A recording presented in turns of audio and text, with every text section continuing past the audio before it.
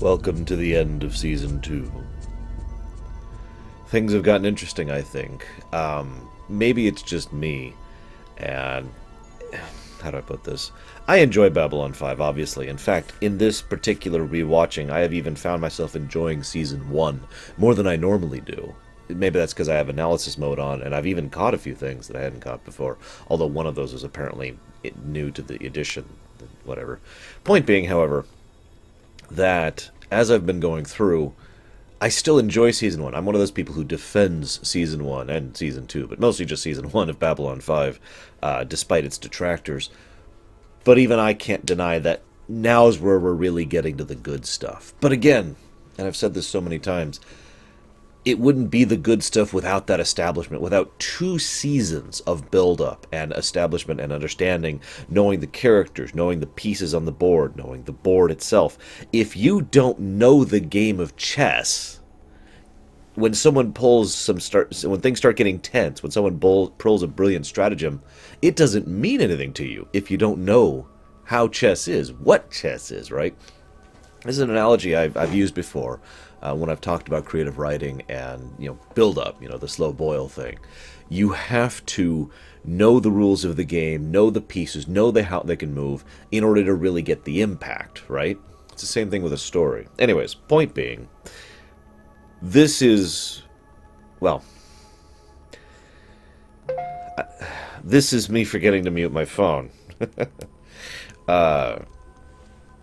This episode does 2 things really smart with its tactics. One, it's the first time we really see the point defenses on display.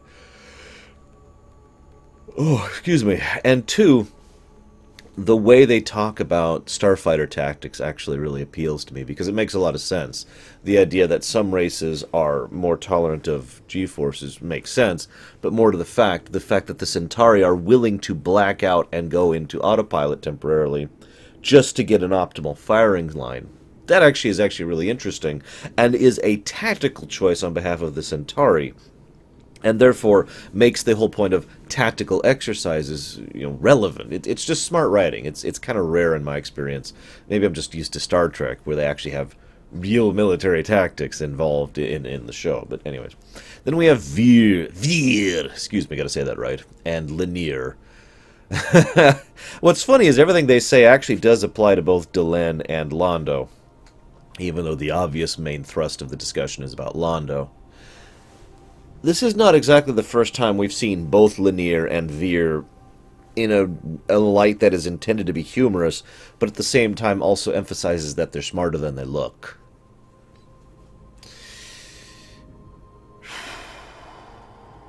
So Sheridan invites Londo up. And Londo says, "We need a buffer room." Buffer room. Yeah. I'm not going to go into it, but I'm sure some of you know what that means from a little post-World War II history. Yeah. First of all, it's kind of a horrible concept when you really think about it. But here's the thing that really made me think about the buffer zone idea, because there's really only 2 ways to think about it. 1, you never intend to fully settle the territory you've claimed, so that's effectively not really your borders. So whoever's there, their entire purpose is to be a buffer between you and your enemies. Okay, that's horrible because you've effectively conquered people and forced them into a form of vassalage in order to serve as a meat shield. Or, and this is much more insidious and honestly more Centauri, you have conquered this place to be a buffer zone and intend to slowly localize it, urbanize it. There's actually a term for that and I can't think of it right now. Gentrify, we'll go with that. You slowly gentrify it so it's more Centauri, until the point where that is now the border. But this is the border now, so we need another buffer zone, so you move forward again. This is actually a strategy that's been employed several times in real life, but I find it interesting when it's applied in fiction, because usually in fiction it's applied rather extensively. The idea being, oh, we need a buffer zone. Oh, we need a buffer zone. Oh, we need a buffer zone. You get the idea. Huge props to Peter Jurasik for his acting, as ever. He is always just absolutely nailed the part of Londo. I think it's one of the big reasons why he is my favorite character on this show.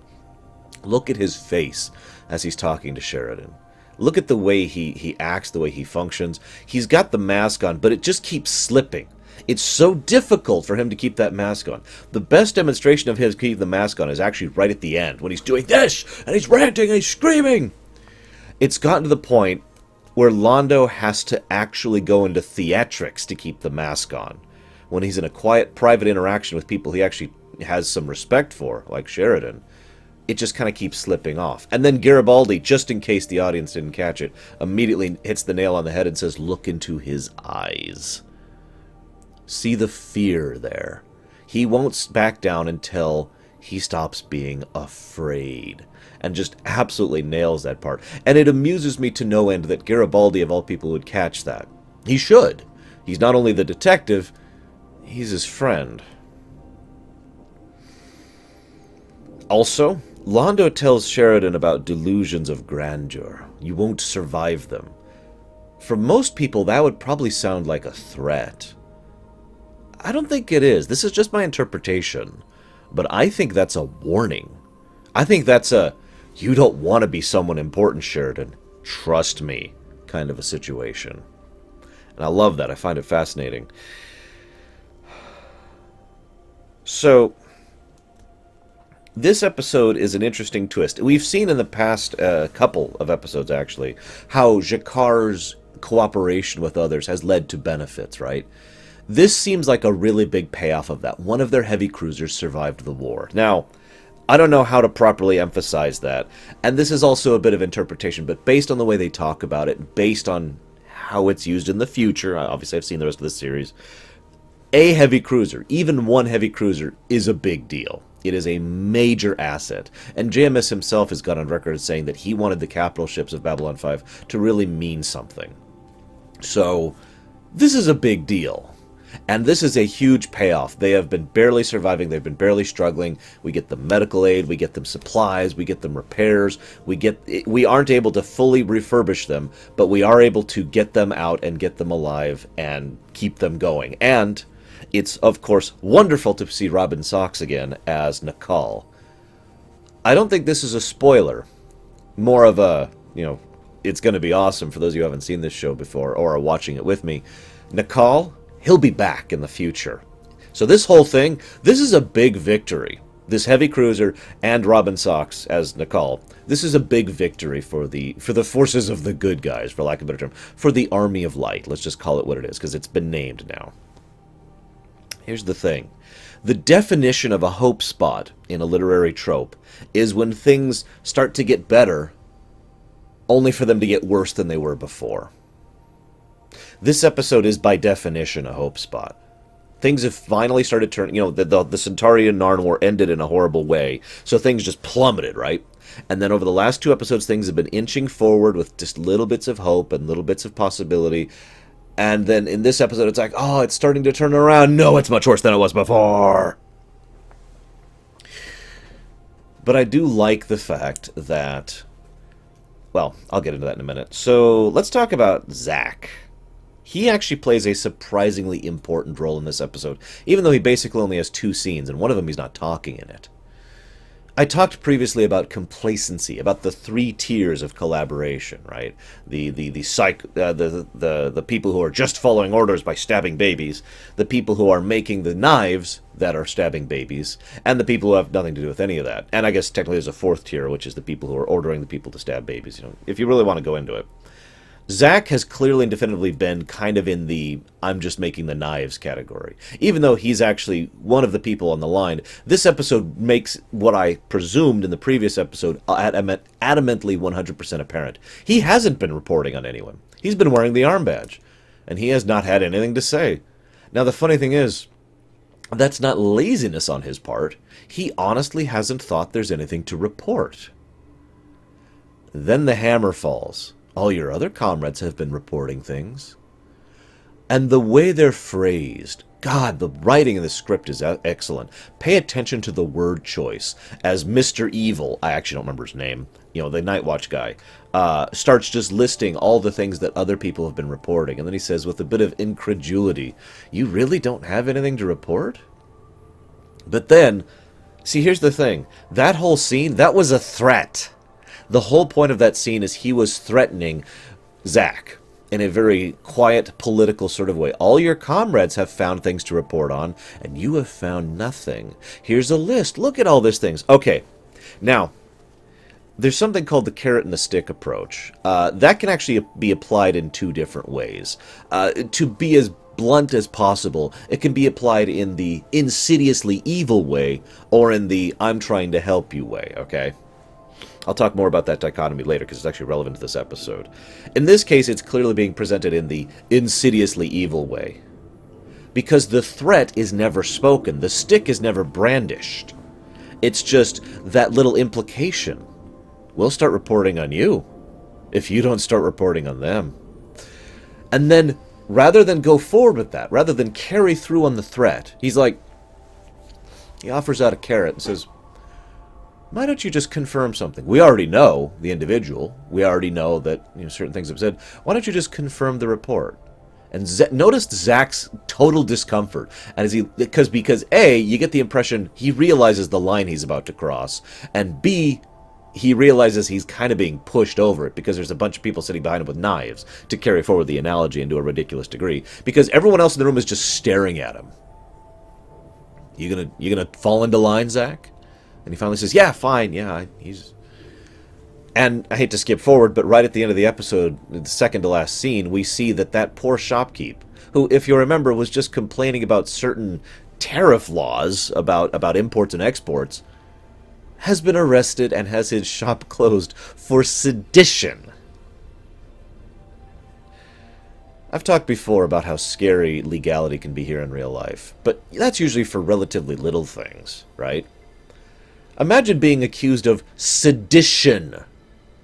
There are few crimes that are higher up on the list than that, at least here in the States.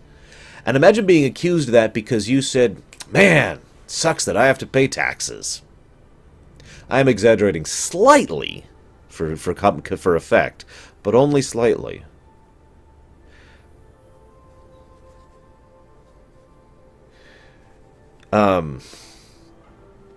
There is a quote in this episode.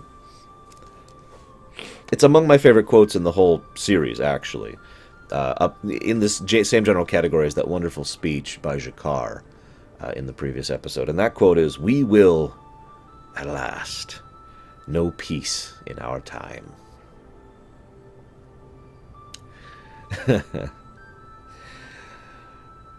Let's talk about horror. I've said many times I'm not a fan of horror games or horror movies, but that's because, in my honest opinion, they're not. I've talked about this many times. They're not actually horror movies. They're gore movies. They're violence movies. They're jump scare movies. There's nothing in there that actually horrifies me. It's just gross. That's just my opinion, of course. I have many good friends who are definitely into that, and I have a few friends who are even worse against it than I am. Horror, for me, is something quiet. Something that, as soon as you think about it, there's just this sense of dread that goes throughout your being. There's an old quote that is one of the most horrifying quotes in modern history. And when I say modern history, I mean going back several centuries. Don't worry, we're from the government, and we're here to help. We have, on one hand, a polite, kind, literally grandfatherly gentleman. Talks about the loss of lives and peace and how we need to embrace these things. We need to be no more lives lost. I want to make, a legacy for my children. I want to give them something for their future. The reason that's so horrifying is this is a person who is perpetuating a great evil, and he is doing so as a kind, loving, grandfatherly kind of a guy. He is not, by most definitions of the word, evil. He is not some mustache-twirling fight. In fact, he's not like the other guy, Mr. Obviously Evil Guy. Again, I still can't remember his name. He is not like that guy. It's actually interesting because if you think about it, this is a variant on the good cop, bad cop scenario. Because Mr. Obviously Evil is the bad cop. Mr. Kind Ambassador is the good cop. The reason I say this is a variance is usually the good cop, bad cop thing is a lie. Neither of them are good or bad. They're both just doing their job and trying to lie through their teeth to you in order to manipulate and deceive you into doing what they want. I don't think it's a lie in this case. I think Mr. Obviously Evil Guy is actually kind of a bastard, very manipulative, and frankly open about it in the way he does it in his interactions with Ivanova and with Sheridan. And I think the kindly paternal grandfather guy, you know, the ambassador, is genuinely a caring individual who actually believes what he's doing is correct. They have emulated the good cop, bad cop by sending the right people. And this is, by the way, another example of the whole carrot and the stick approach, isn't it? Because I don't even know what else to say to that. And the way they say things is so brilliant. One of the things that was pointed out was the things they want people to report on. Things that are dangerous and disloyal. It's a common manipulative tactic to try and hide something bad under something good. You can see how this theme is just everywhere in this episode. So the idea of, we just want you to do something that you normally do and something that you normally wouldn't. But we lead with this, so your mind's already more receptive, and then we slide this underneath it. Something dangerous, you know, there might be criminals, there might be terrorists, you know, all that sorts of thing. We want you to report on this kind of stuff, to which her response, if he had stopped the sentence there, would probably be, duh. This is probably what Zach was thinking. He actually says flat out, give me 50, however many credits a week for being able to do the same job I'm already doing, done.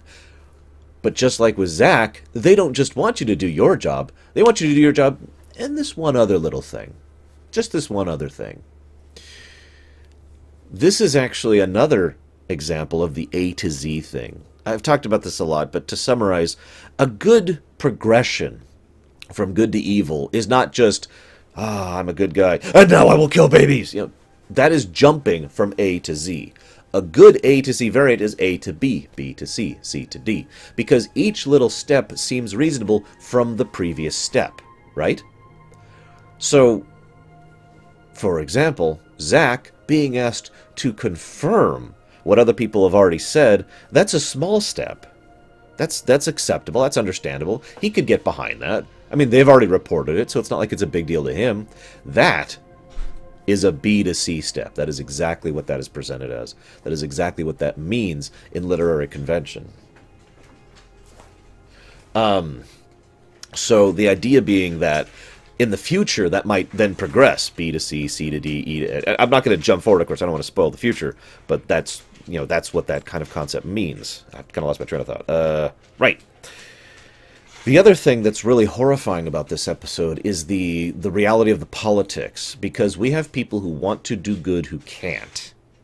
Who literally can't. Let's look at Sheridan. This is actually probably my favorite example of this.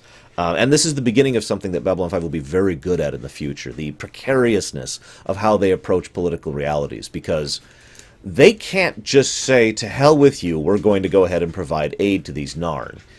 Everything they do and every way they interact with that is kind of sliding through the lines of legality, trying to make it acceptable in the way they function. So, you know, and this. Okay, let me just go down the list. I wrote this. So we've got the treaty is not yet signed, so they're not obligated to the Centauri in any way. However, they are jeopardizing their position back at home because of internal politics, because the people back at home want this treaty with the Centauri, and knowing the treaty is now in effect and not going with it means that you are effectively losing brownie points, even though you're technically legal. And then there's the fact that you have disloyal crew on your staff, as we saw with the fact that people basically ran off to the evil guy and the ambassador guy to say, hey, you know, there's a Narn ship that they're lending aid to secretly. They can't fully give aid to the Narn once the secret's out. They basically, the only thing they can do is say, get the hell out of Dodge, get out of here. And that's the best victory they can hope for, and even that has to come at a cost. But they toe the line very carefully so that they are not the ones who provoke the aggressors. But by doing so, they open themselves up to damage. And in fact, Babylon 5 is pretty significantly damaged in the coming battle. Well, I shouldn't say significantly, but it is damaged because of the fact that they had to wait for the enemy to punch first. This is the danger of precarious politics, and the fact that they have to toe this line, this legal line, very carefully. And then, of course, Sheridan, he hits it brilliantly. He says, he actually looks up the regulation. I am obligated to provide aid to the Narn because of this legal regulation, and I am obligated to, respond to the Centauri aggression because of this litigation, etc., etc. And then, of course, we get back to that whole carrot and a stick approach. Because Mr. Obviously Evil Guy walks forward and says, "You're absolutely right. I agree. Chief of Staff agrees. No complaint there whatsoever." Now that Sheridan's off guard, he hits him with the stick. "Oh, well, but if you had done this, or if you'd done this, and you should do this in the future. Oh, and by the way, you have to do this, or we're removing you from command." And he, of course, insists on the apology. Which brings me to something I want to share with you personally. This apology is a brilliant quote. It's actually funny to me because he never actually gives it to the Centauri. "I apologize. I'm sorry. I'm sorry we had to defend ourselves against an unwarranted attack. I'm sorry that your crew was stupid enough to fire on a station filled with 250,000 civilians, including your own people, and I'm sorry I waited as long as I did before I blew them all straight to hell." It's a great apology. So then, of course, the assassination attempt. It's interesting, because both ways it kind of works. Either this is one angry Centauri who has too much pride in his people to allow them to be shamed in this way, or maybe he had family or friends or kin on the ship that was destroyed, or maybe just cares because they're Centauri, who knows. Or this is a political message. We can assassinate, we, the Centauri people, can assassinate the captain of Babylon 5 like that. And let's be blunt, they should have succeeded at that. The only thing that made it so that Sheridan survived was the reveal of Kosh. I cannot be the only person who, when I first saw this episode, I didn't get a hope spot, or rather, I did get a hope spot feeling from Kosh. In other words, it's like, oh, things are better. Wait, no, things are worse. Sheridan himself points out this, the idea that, have they been manipulating us for however many years? Have they been affecting us so that we'd respond in just the right way? Yeah, that didn't make me inclined towards the Vorlons at all, especially after comes the Inquisitor. And there's the obvious reality. So, two things I want to cover before I want to get to my last point. The Centauri have really succeeded at something in this. They actually gained a really good victory. They have basically told the other major nation, the other really major power that isn't the Minbari, stay out of our business. With their flank covered, they don't have to worry about Earth intervening anymore. That has got to be a huge relief on their military. Now they can just basically go warring all willy-nilly, without hesitation. The other thing I want to mention, Kosh's reveal is an obvious, oh god, they're ready to move. But maybe it's not quite there. Maybe the Vorlons, oh, never mind, there's a picture of a shadow ship that is now all over the news. Some new alien race. So now the shadows are going to be forced out into the open. And that's bad for everyone. But there's one last thing I want to talk about. This is sort of getting into the spoiler box, but not really. Because everything about this whole episode, about the whole precarious politics and the carrot and the stick approach thing and all that, is reflected in Kosh's decision. Think about it. Replace Kosh with Sheridan. Replace Sheridan with Nakal, the Narn commander and his heavy cruiser. And as soon as you do that, all the two situations line up beautifully. Because Kosh had to make a judgment call against the politics of his people, with all the precarious politics involved in towing the line legally to make sure that his enemy, in this case the Shadows, in Sheridan's case the Centauri, would not feel like they have the legal requirement necessary to really make anything bad happen.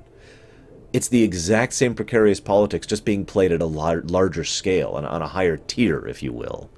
And I love that similarity. I love that parallel in the two plots, because there actually are the two plots. It's just the second plot is so subtle you don't even notice it until it's suddenly shoved in your face.